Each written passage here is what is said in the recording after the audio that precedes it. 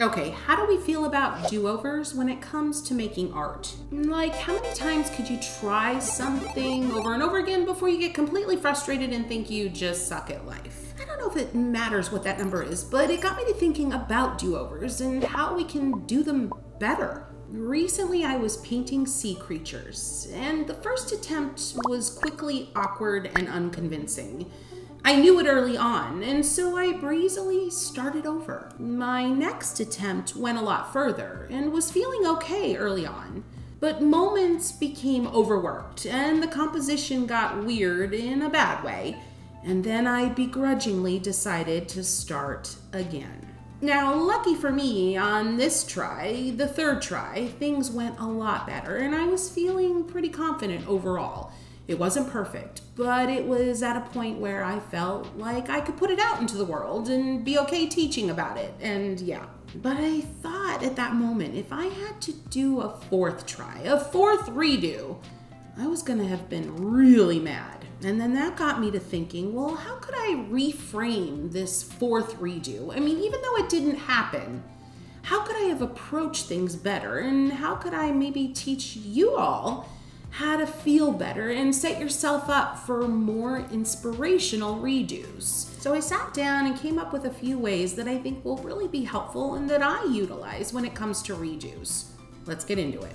Now, in case we haven't established it, redos in the art journey, remaking art, trying it again, whatever you want to call it, exercises, they're so important. It builds muscle memory, it builds skill, it builds technique, and you get a lot more confidence the more that you're used to putting brush to paper in a similar way over and over again. But when your redo doesn't elicit the result you were expecting, frustration enters. So here are a bunch of ways to tamper down that frustration.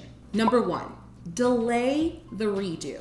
But it's important here to say, don't delay it for too long. Like, take 5 minutes, stand up, take a breath, stretch, look through a magazine, and then get back to it. You'll feel a lot fresher and less likely to be annoyed with yourself. Number two, change supplies. And this is more important after a few redos using the same supplies, because I do think it's important to try to get it quote unquote right with the same materials you started with. But if you're at the point of complete frustration, a switch up in materials is really going to keep your momentum going. And the beauty here is once you redo the same artwork with new materials and have success, and you likely will feel a lot better about this redo, you can go back and try again with the original materials. And I pretty much guarantee you're going to be on a much more satisfying path with this particular artwork. Number three, and maybe this should have been number one, but we're going to go with it. Evaluate what went wrong. I use words like right and wrong and perfect lightly, but you know what I mean. Take 30 seconds, not more, not less. Time yourself if you have to.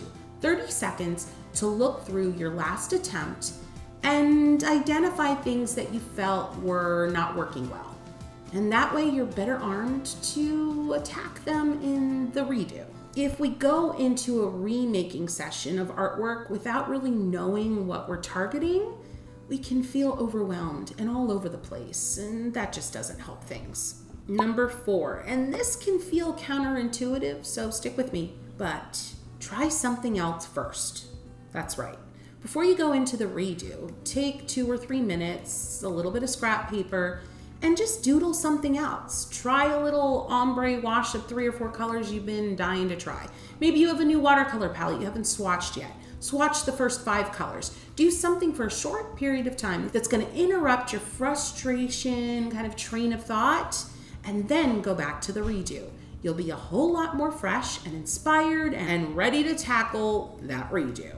How many times have I said redo? Anybody got a count? I'm wondering.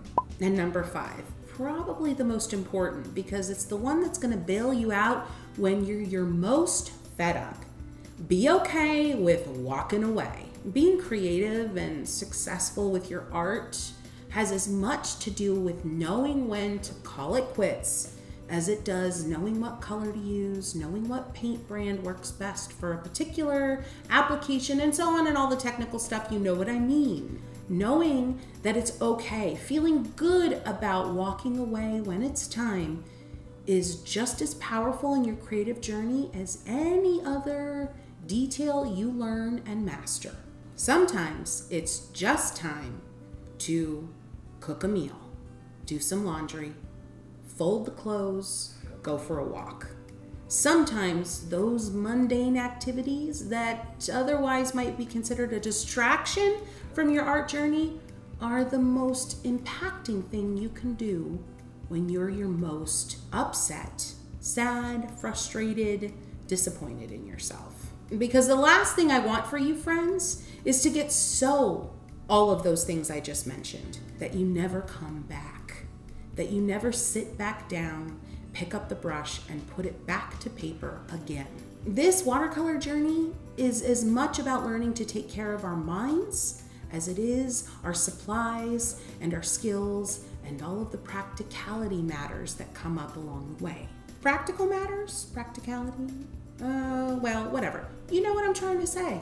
I talk a lot more about redoing your art and how valuable it is to your journey in this video. So watch it next, it's a quick one, and then get on to some happy painting redos. Until next time.